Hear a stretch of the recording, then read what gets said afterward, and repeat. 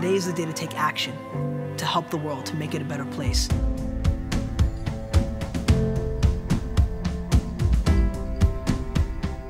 RBC is a long-standing partner of Free the Children, and we thought, wouldn't it be fun if we used a medium that inspires kids the most, like music, to get their message across? So we thought, what if we created an anthem? Well, I've gone through stages in my life and times in my life where you're sort of living for tomorrow, and I thought that it made a lot of sense to write a song to help people express the idea of living in the present and making your someday today.